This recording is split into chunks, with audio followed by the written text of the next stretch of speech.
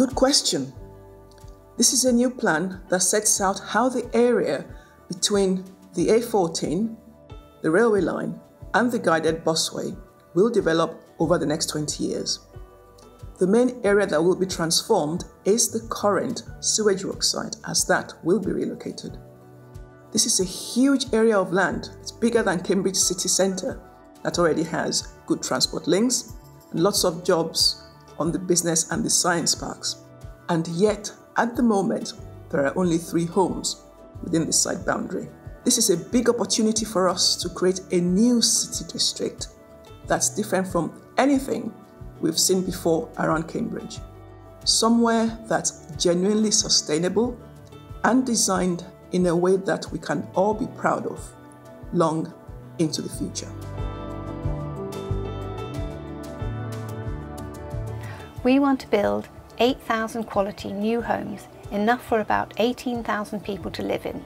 2/5, 40% will be affordable, mostly housing association and council housing for rent, with some key worker housing for sale or rent and some to be sold under a shared ownership scheme.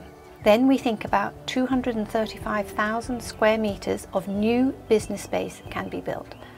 We will also be adding extra industrial and retail space. That should be enough to support 20,000 jobs in addition to the 15,000 that already exists in the business parks and industrial areas. Some developments are already underway. For example, the hotel at Cambridge North Station.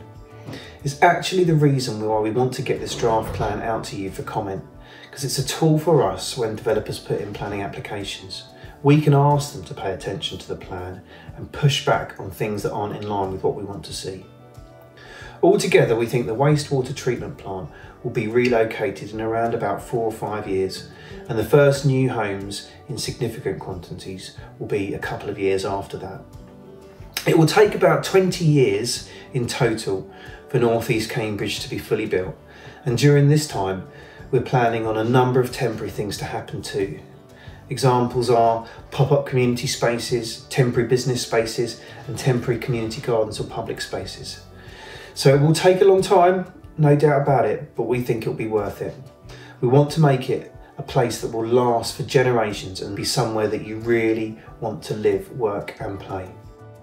But we need you to tell us if we're going about it in the right way.